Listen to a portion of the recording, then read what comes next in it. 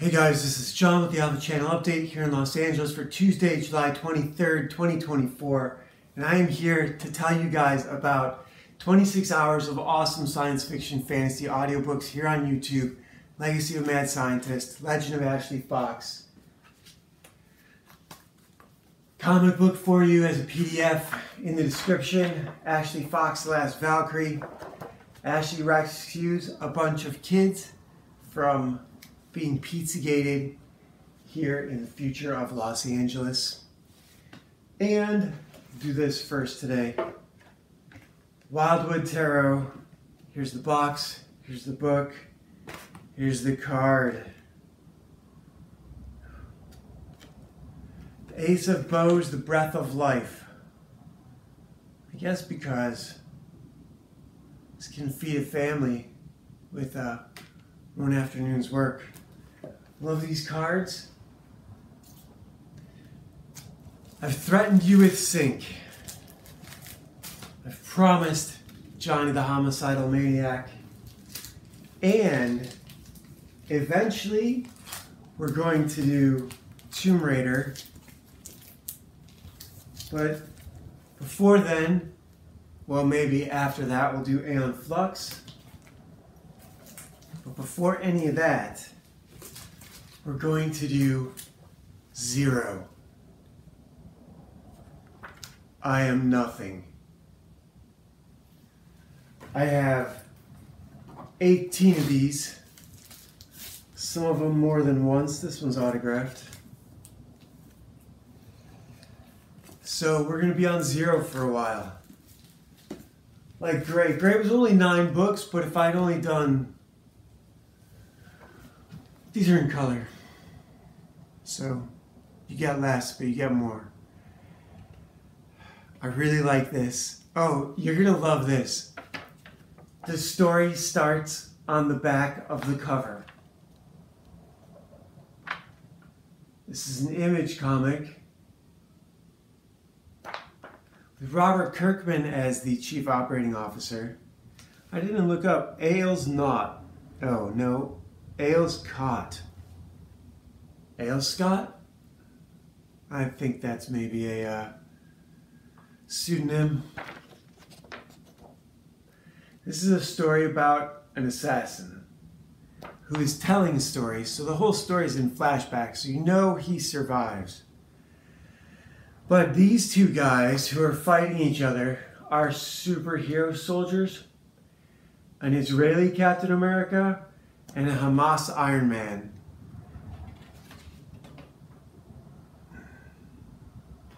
And then this guy is CIA Zero, and he is chasing them. His job is to get back the technology in the chest of the guy in the balaclava who is fighting for Hamas.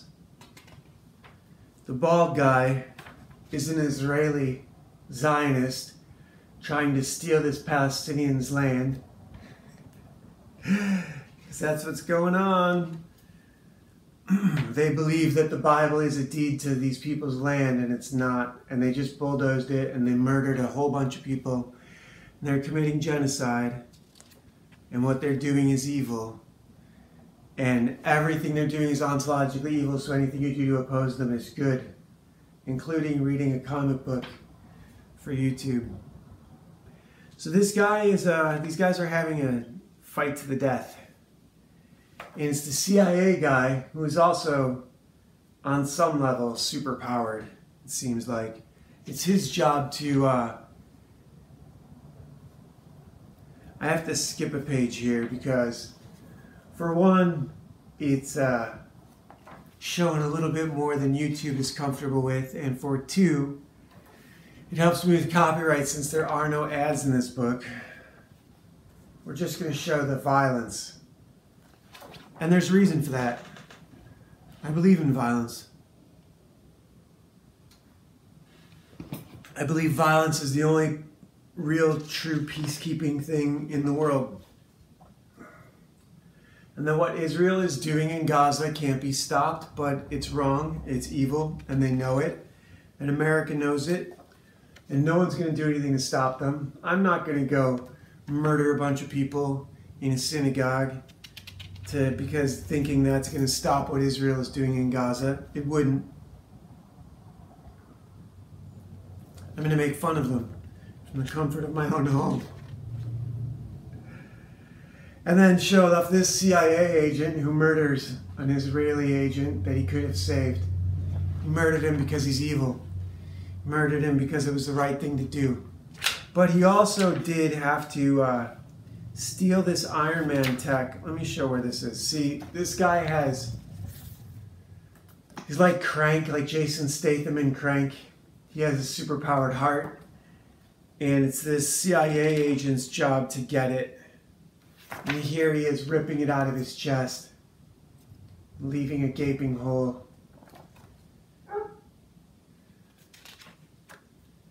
And the countdown is for a tank that he rigged that blows up to cover his escape. There's not one ad, there's not one spare piece, there's not one spare page, there's not one spare bit of anything. Every bit of this comic is used up for this assassin story, and it was great. It was awesome. I believe in violence, and I believe in violence because I've never had to use it myself. And despite being in the Marine Corps, and despite being shot at, I've never had to kill anyone. I've been shot at as a civilian. I've been in violent conflicts without having to resort to violence to actually beat anyone up to get my way. And that's the whole bit about winning the war without firing a shot. It can be done. I've done it. It's easy. You just have to be capable and willing, and the other guy has to know that you're going to go a lot further once you start. The last time I was into anything was one of my brothers attacked me, and I let him pin me and pin my arm instead of... I was laughing at him the whole time. It's like Tyler Durden in Fight Club. So there was no real threat because he practices jiu-jitsu, and he didn't want to hurt me. He just wanted to show off. So I tapped and he had to let me go. To this day, he's still mad about it. I think he probably wishes he dislocated my arm. But I had a knife on my belt and a beer bottle in my hand, and I would have had to use either of those. So if you can get out of a situation without having to do that, you're better off for it. But Zero, I guess what's her name, the Karen in charge of the Secret Service had to resign, and now they're threatening to make Obama Harris's VP. I have to admit, there's some people in Vegas who like the sound of that. That could give Trump a run for his money. Excuse me.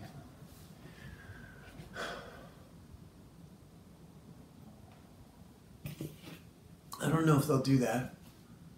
It'll be funny, but tomorrow we've got Zero number 2, and I kind of want to know what's going to happen. I'm excited about this. I bought these a while ago. Wondering if I'd ever read them. But my writing is going really well. I've already got tonight's writing done, so I'm hours ahead. It means I get to draw. Probably should work out. I have a confession to make. I haven't been working out in a while. I went through, so I've decided to keep my drama to myself on this channel. I'm not going to tell you guys about all the little dramas I go through, but I can talk about it after it's over. So the past couple weeks have been pretty rough for me. I went through a period of, because of some mix-up, because my bank account was overdrawn. My bank held a check, a paper check, and they held it for like a week. And I had no money. I had enough gas in the car, but literally no money for food. I was on canned goods, fruit mostly. And in the fridge, the syrup is so good. So sometimes you gotta go through shit. I didn't have to sell any of my boards. I didn't have to go pawn anything. I didn't have any bills that had come due. So I just wrote it out. Jamie Thomas was homeless for a while. I've never had to do that. And you know what? As an artist, that's kind of a hard thing to do because I've got a lot of art supplies and shit. fucking be retarded, they'd all have to go. All those guys had was a skateboard.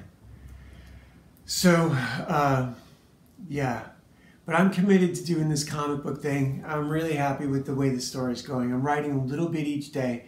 What I consider to be 4 pages, maybe about 1,500 words. A page is about 2,500 words. So, what it's 6 pages is 1,500 words. I'm maybe doing 1,000. But that's good. That's good.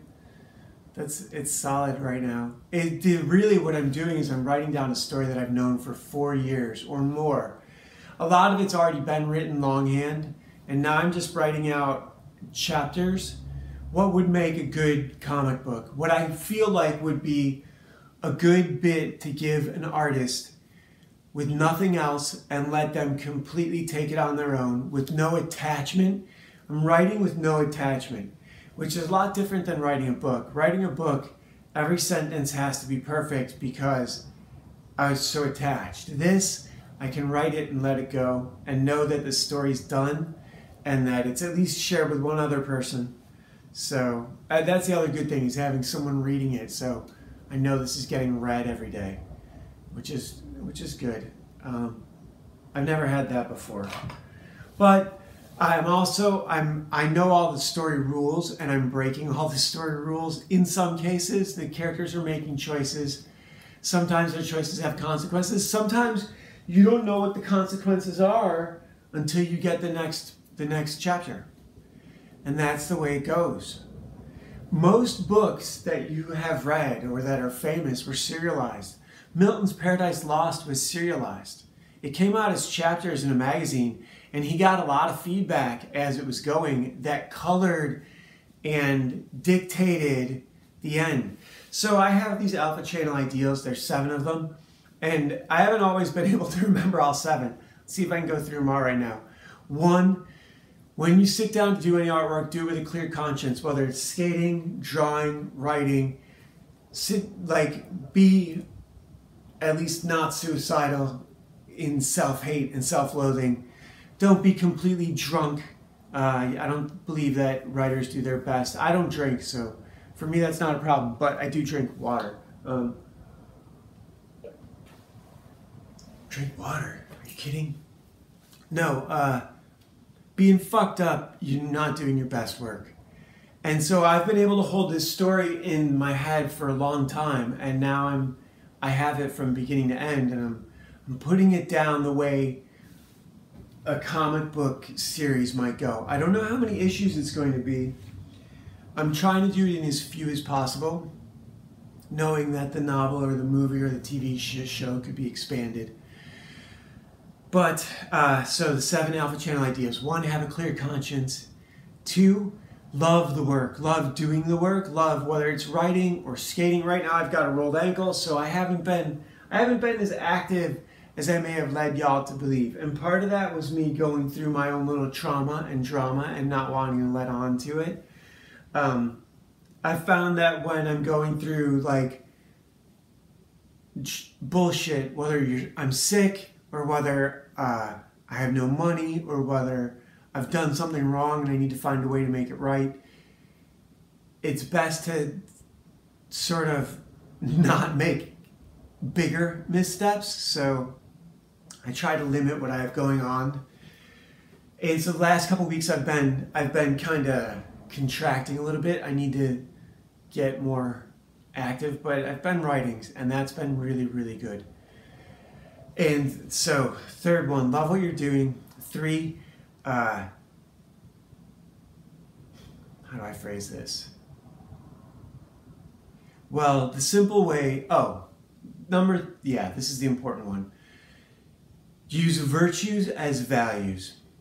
So when looking for inspiration, use virtues as values. Go to those first. Producing stuff for other people, they generally appreciate positive, uplifting stories. And if you don't know what you're going to tell, that's a good default. The next best default is nature as inspiration. That's number 4. 5 is, I think I'm missing one, but we'll find out. Never, ever, ever do propaganda. Not for your own side, Certainly you're not going to do propaganda for the other side, but you can do propaganda to shame the other side, and that's let it happen naturally. Let the story happen naturally. I'm not judging this story yet about an Israeli and a Hamas super soldier and their CIA handlers. Their handlers are the bit I skipped, but the agent, their agent in the field, Jason Bourne, is the main character. He's the guy who cut the Iron Man bit out of the other dude's chest. So that's 5 ideals, and I should be at 6. Propaganda, don't use propaganda, should be 6. 7 is your destination is your, or where you look is where you go. Your destination is your destiny. Alpha channel ideals. This is worth doing right, so I'm not going to forget this again. 1, sit down with a clear conscience. 2, love the work and love doing the work. 3, find a way to do the work with no money. That's the one I left out. And I am not using fancy script writing software. I'm not using, I do use Photoshop. I mostly am drawing with pencil. I don't have a Clip Studio license yet. I want one. But I also want to learn how to ink with ink. I want to learn how to color with watercolor and ink with colored pens. 3 is no money. 4, virtues is values. 5, go to nature for inspiration. 6, never do propaganda. 7, where you look is where you land. Destination is destiny. So direction is destiny. Direction is destination. All those sort of, what you deliver is the most important part. Obviously, you can change it up until the point you deliver it. But if you deliver hate, then that's what the people are going to get. Now, I come on here and say that violence is the answer, but I'm not delivering hate. Violence has been the answer since you were a child. Violence is still the answer for adults. Saying otherwise is just denying nature. So I'm not going to come on here and lie to you. That's the one thing I did say. You always get the truth here. Violence is the final solution. Let's hope we don't get it here. Let's hope that the fights that we're having here are being fought in other countries. Let it remain that way for now. You don't want to bring this home. All right, see you guys tomorrow.